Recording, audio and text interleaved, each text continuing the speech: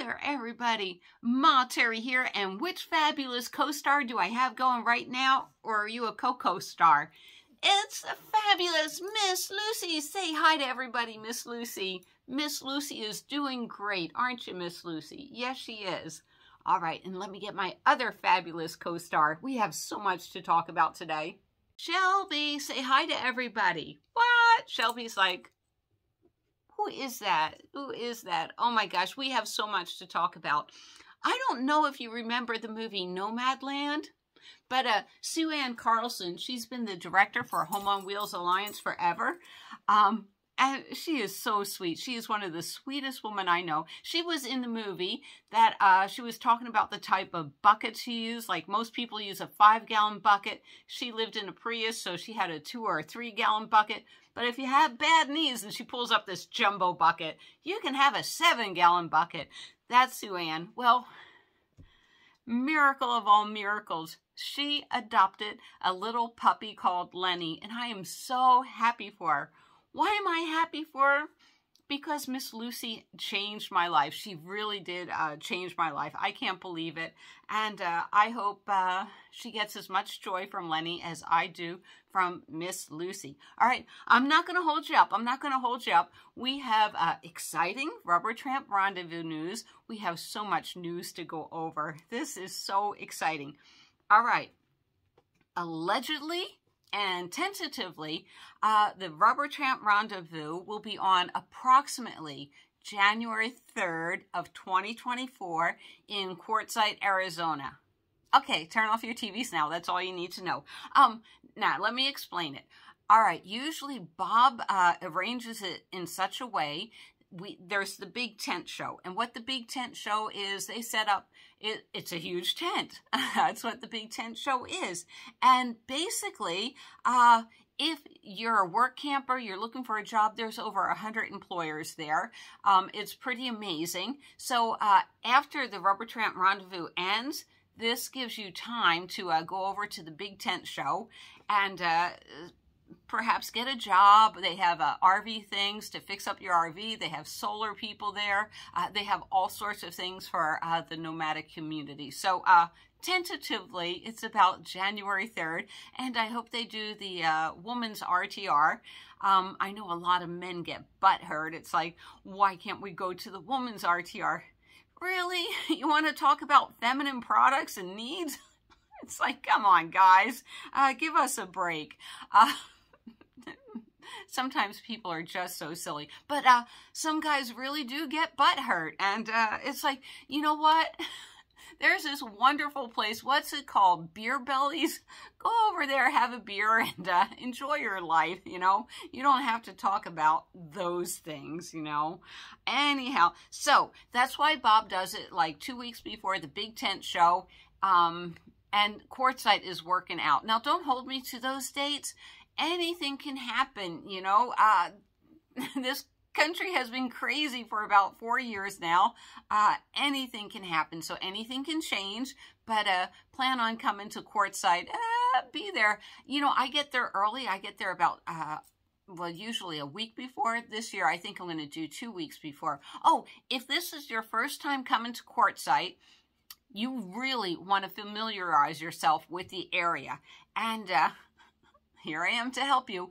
Under my playlist, Quartzsite and Rubber Tramp Rendezvous, I have all sorts of videos like where to take free showers at, or showers for $5 or $10. I explain the differences, where to get the freshest produce, which dog parks to use and when. So much information is under my video, under my playlist, Quartzsite. So get caught up. And this year I'll get there earlier to see if anything has changed. Also, food pantries are there. Thrift stores are there. So, yeah, I'm going to have to separate some things. In Quartzsite, I also have some van builds of people that I met in Quartzsite. And now I have a playlist for van conversions. Anyhow, I'm excited. I can't wait to get there. I can't wait to be with my old friends. I can't wait to camp with my new friends. So if it's your first time there, put it in the comments below. Parking's easy. Bob has it all down pat. He really does. It's as smoothest smooth operation. We'll just put it that way. Yeah, yes, it has some glitches, but it all works. It all comes together. So I hope you're getting as excited as I am. Yes. All right. So, and I'm going to say something. Okay. If I put up a video, like let's say it's another car video and you're like, Terry, that's the 100th car video this month, just push the like button. Do me a favor. It helps me get in the algorithm. It really does. And, I am not a steady producer. All of a sudden, you'll get videos 3 times a day, a couple of shorts, a longer one. And then I'm coming into my surgery soon. So I do have a couple of videos uploaded, but I'm not going to be consistent. And because I'm not consistent, it's not a punishment, but it certainly seems like it. My videos don't get promoted as when I'm being very consistent. It's like, I know how to do a YouTube channel. I know how to, I know how to get it really up there and everything. But, it's like, I can do videos just on cooking with the Hot Logic or just on videos with my mini noodle cooker. And if I just did one type of video every day, I would be zooming up there. But it's like, I need to talk to you about batteries. I need to talk to you about traveling. I need, so, my hashtags are like cheap eats, budget travel, but I seem to drive YouTube nuts. Anyhow, that's why it's so important to push the like button. It really does help me. So thank you. I know there are a lot of people that do that consistently, but like I said, you may say, oh no, another washing machine video, but it helps. So thank you in advance. Did you push the like button? I certainly hope so. Anyhow, all right, so now I'm going to update you on surgery. The tethered scar has not fallen out yet, so we are on. I don't know the exact time yet, but yeah, it's coming up. So yes, my YouTube channel is going to get a little flaky for a while. Usually I'm flat on my back for a couple of days. Even though I do well with anesthesia, not my favorite thing. All right. Now let's move on to poll results. I put out a poll, and thank you all for responding. And we are going to have hot sandwiches. And cheeseburger and fries won overwhelmingly. But a few people, like I said, I'm going into surgery. So it's like, if this was my last meal, what would I like my last meal to be? And I'm going for the hot Italian sausage. That's what I'm having. So join me on Friday. Any hot sandwich will do. And let's chit-chat. I absolutely love that session that you all sit around, eat with me. I get to ask you important questions like, what are you eating? Which I enjoy. I like it. I do. All right. So now we are moving on. I've been exhausted lately. In fact, my girlfriend called and it's like, sleep? Talk to my girlfriend, and it's like I passed out on the bed 2 minutes. I just passed out. So my van is almost totally rebuilt. Did I say coffee up, everybody? Everybody coffee up. My van is almost totally rebuilt for the summer. Yay. And I'll explain what I do. Okay. There is my summer build, and there is my winter build. Now then, my winter build, in the winter, it's cold. It's cold. It doesn't matter whether I'm in Quartzsite, Arizona, Bullhead City, Lake Havasu, am I over in Yuma, am I in Southern California? Cold is cold. The average is like 70-something degrees during the day. It goes down to 30s and 40s at night. So it's set up for cold. It's cold. During the summer, when I travel, I can be, let's see. Let me see if I remember the order right. Okay, St. George is down here. Then I can climb up an elevation to Cedar City. And then I'm up here in Bryan's Head. Well, every time I change altitude, which is all throughout the country, whether I'm in Colorado, the Great Smoky Mountains, Poconos, I can be in a hot, miserable, humid place. So I need a lot of fans for that. And, or then I'm up in the mountains and I need a lot of blankets and my cold weather gear for the mountains. So what I have to do is during the winter, I get to push all my cabinets back and my van is spacious on the inside. But during the summer, my cabinets come forward and me and Miss Lucy, we have a little bit of space in the van, just enough for my mat so I can sleep on in her little doggy bed. And then behind all the cabinets, I keep all my gear. You need tents because if I, like Floyd Bennett Field in New York City, you can't sleep in your car. You have to have a tent. So I just throw out a tent. A lot of places are, you got to have a tent. So there's the tent. I'll be sleeping in my car. I don't tell them that, but that's what I do. So I got to bring a lot more stuff. And then it's summer. You know, I brought all my snorkeling gear, my scooter. I'm thinking about going back to Redlands to get my roller skates. It's like, I enjoy summer so much. I may not have time to use all of my sporting equipment, but I certainly enjoy it. But yeah, I need all the, it could be rainy and crappy. Oh my gosh, Floyd Bennett Field again. It's like it rained for like 4 straight days, and you have to be ready for all that. Usually in Southern California, it don't rain so much. So yeah, I need all that gear. So twice a year, I rebuild my van. And then also during the summer, you know, I wake up in the morning, I explore what should be my next stop.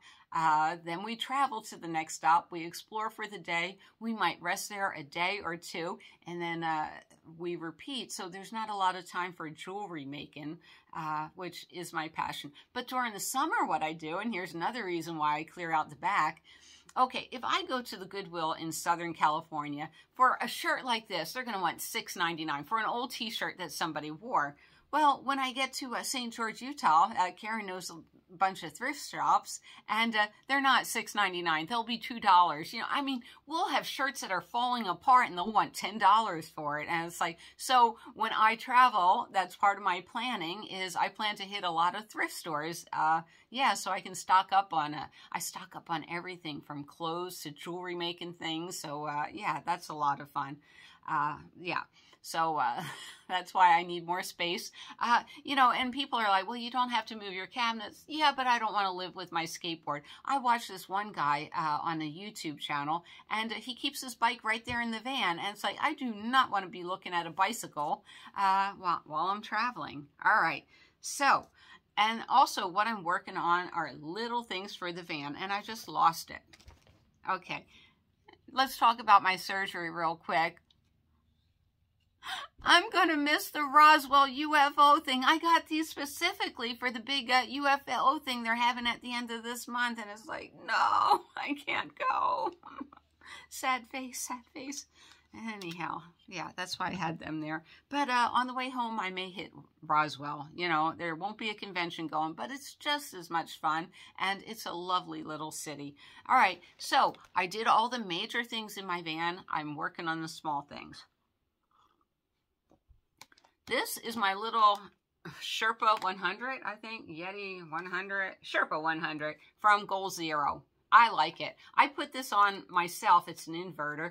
But what it is this doesn't work anymore. I can't turn it on anymore. So I'm stuck with the USBs. I have no idea what some of this stuff is for. But anyhow, so what I'm doing on my van is cables. All these cables. I have a ton of cables and a ton of batteries, and what I do is I do, you know, there's power cords, there's Goal Zero to charge it up with the transformers in it. Goal Zero has its own drawer, Yeti has its own drawer, but like this is a smaller one. So this is headlamp, this is headlamp battery. All right. There is a reason for this, and this is just a little masking tape. I had it here a minute ago, but y'all know what masking tape is. Masking tape and marker. Okay, so this will fit into my Goal Zero. God, where did I put my Goal Zero? It's right there. And this will fit into my headlamp, but it doesn't mean headlamp. And I got a lot of cables in here, and then, of course, long. This is cell phone, long. There's a reason for all this. You know, you want to make your travels as nice as possible. You really do.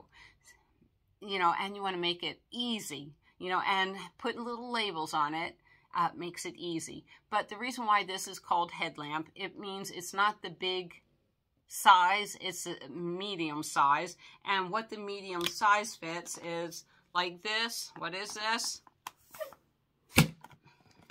this is a little blender, and basically that's a medium size. So anything with a headlamp tag on it, I know it's going to fit this. It's going to fit my lights that go on top. It's going to fit, where are you? It's going to fit my headphones. You know, it's just that.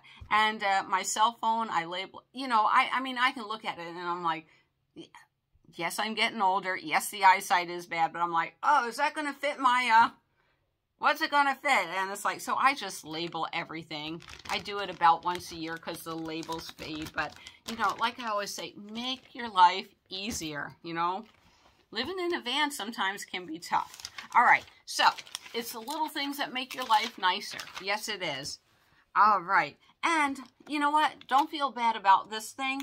This thing I've used it almost every day for 6 years. So when they say, you know, you get 500 cycles, it's like I constantly use this thing. And it's still got, as long as I can use the USBs, and I have no idea what these are for, but as long as I can use it, I'm fine. All right, last but not least, I'm doing upcoming videos. What are they on? I'm doing the Blue Eddy. I'm going to unbox that. I hopefully can do that today. We have relatives visiting, and yeah, believe it or not, I'm having a great time visiting the relatives. So I'm going to do my Blue Eddy review, and then comment call. Comment call will be coming up next. So thank you guys. Thank you for everything.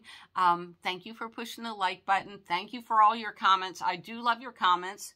And within minutes, I read your comment the minute it pops up. So thank you guys for that. I may not be responding to comments. Right now, I have too many things on the fire, whatever that's called. You know, whether it's a surgery. Well, I'll tell you what's happening right now. The family is all gone. They all went to meet a brother that lives 30 minutes away. I was going to meet the brother, but we all know I have that surgery because I have basically a suture that's pushing in my belly. I mean, can you imagine doing this all day long to your belly, just someone poking it? But now I'm allergic. The only cure for it, the only thing that relieves the pain of it is wearing a binder, which is like wearing a corset all the time, you know, with metal spikes and everything. Except for I broke out in a rash like 2 days ago. It was getting better. Now it's a lot worse. So we're putting on the lollipop. What's that called? Wait a minute. Hold up. Until I can get some help. Hydrocortisone, but then Cavalon, and Cavalon is a no sting barrier film. It helps, but yeah, the rash is getting bigger. So now I can't wear the girdle, the binder. It's like I have 2 more days to go until I'm done with this. Maybe, we'll see. Anyhow, thank you for joining me, and I will see you down the road. Bye, guys. And any questions, put it in the comments below, okay? Bye.